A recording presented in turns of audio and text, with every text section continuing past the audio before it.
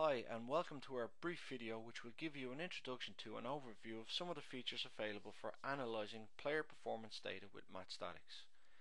MatchStatix is an app for the iPhone or iPod Touch that enables parents, coaches, scouts or analysts to capture and analyse player performance data.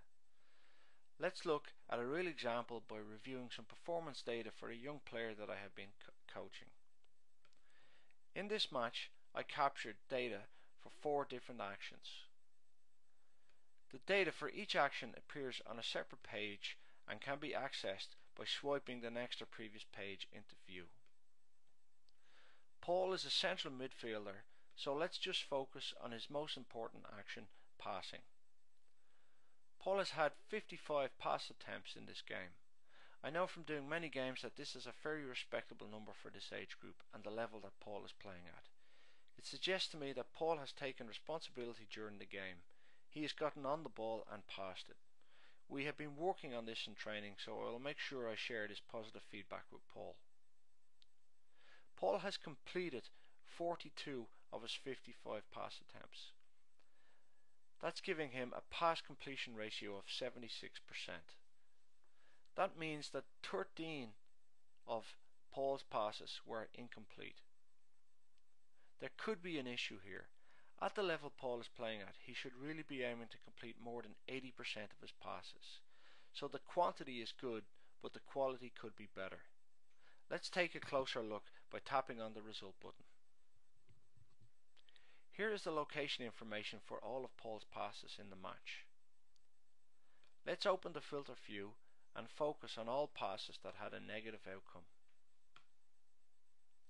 I can see from this that Paul is having difficulty with longer passes. Also worth noting that a lot of the failed passes are forward passes. If I look at the outcomes, I can see that most are incomplete. This means that Paul isn't hitting the intended target with his long-range passing. Paul's technique for long-range precision passing clearly needs some work.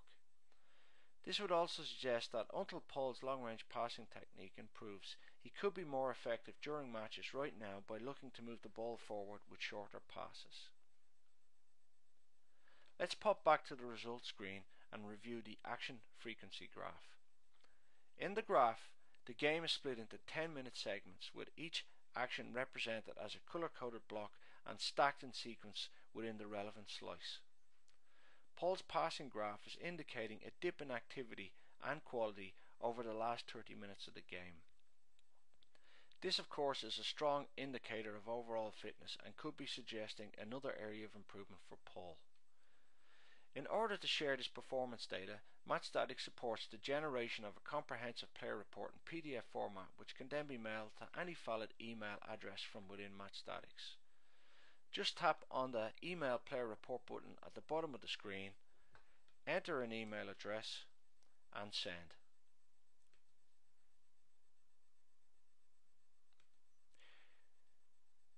Here is the player performance report that has just been generated by MatchStatix.